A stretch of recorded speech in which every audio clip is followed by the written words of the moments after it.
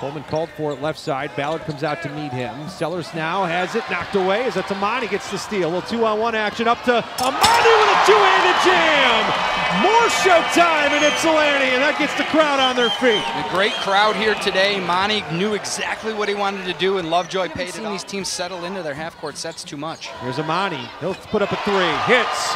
5 straight points for Bates.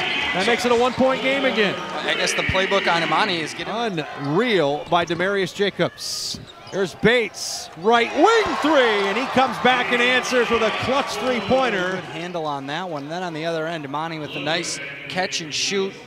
None of that razzle-dazzle. He's been steady Eddie. We haven't called his name a whole lot, but when we have, it's been in big moments. Pearson now with 8 points. He's 4 of 9 from the floor. Bates answers on the other side. That's a huge three for Eastern Michigan. Back out front. Well, Sellers now with 12 points. He's in double figures. 54-51. Here's Bates. Oh my goodness, are you kidding me? Long range from Emoni, and he banks it in to tie it again. Look at that three. Banks it in. Below right there with him. His shot offline. Emoni with another clutch rebound.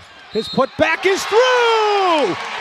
Emoni Bates, another board, and the and one coming. Great offensive board for Emoni, getting in position, understanding where that shot was coming up from. When you attack the board as an offside to offensive player, you got to understand, where's this shot going up? What's the geometry behind it? Emoni goes to the baseline knowing it was coming. What a difference the second half makes for Emoni Bates as his and one is up and touches the ball. He can be absolutely electric with it. Got things started with a great dunk in the beginning of the game.